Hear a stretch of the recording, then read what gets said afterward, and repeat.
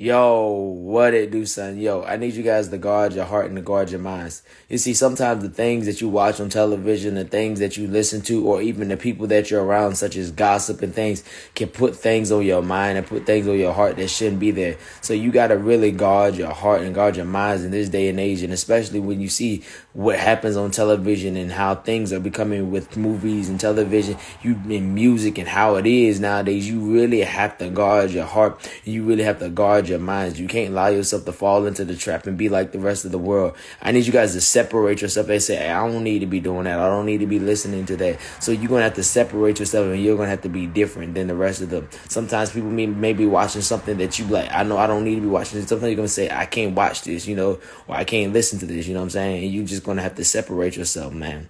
But anyway, man, that's all I got to say, man. I hope that encouraged you guys and gave you guys a word of wisdom, man. I love y'all, man. Have a blessed day, man. Keep smiling. Stay encouraged in Jesus' name.